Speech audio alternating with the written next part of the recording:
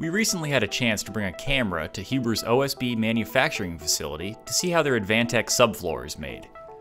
In operation 24/7, the wood plant receives over 100 logging trucks per day, which queue up in a continuous line, waiting for the crane operator to unload their 30-ton pine payload and add it to the massive stack, which is left to dry for 7 to 10 days.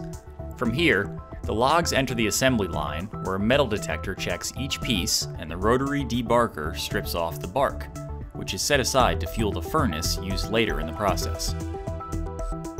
With the bark removed, the stripped logs move along the conveyor belt to enter the facility, where a giant cutting machine called a waferizer, or strander, will cut the logs into precise strands.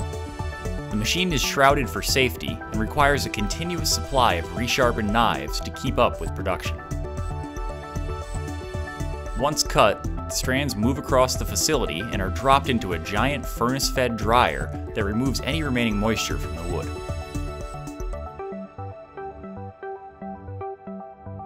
At the next station, the wood strands are coated in a proprietary blend of resins, waxes, and binders before they're divided into one of several chutes that are located along the length of a giant conveyor belt.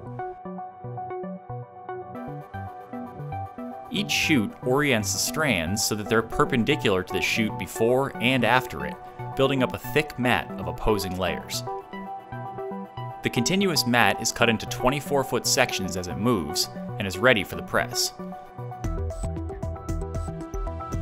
Each mat rolls into a slot inside the giant 400-degree press, which then compresses the stack of 8 to 10-inch thick wood strands to a finished thickness of 3/4 of an inch, all within 40 seconds. On the way out of the press, the rough edges of each 8-foot by 24-foot mat are cut away. Then, the piping hot blanks move along the conveyor to be stacked for temporary storage as they cool in preparation for the next step. After cooling, each sheet runs through a wide belt sander that smooths both sides, prints panel information on one face, and then rips down the middle to create two 4-foot wide by 24-foot long pieces. Next, the 24-foot pieces are cross-cut to make 3 8-foot lengths, resulting in the 4x8 panels we're used to seeing on the job site. Then the square-edged 4x8 sheets pass through a machine that cuts a tongue on one side and a groove on the other. Finally, the Advantech logo and fastening pattern is printed on each face, and the panels move to be stacked 50 sheets high in preparation for packaging.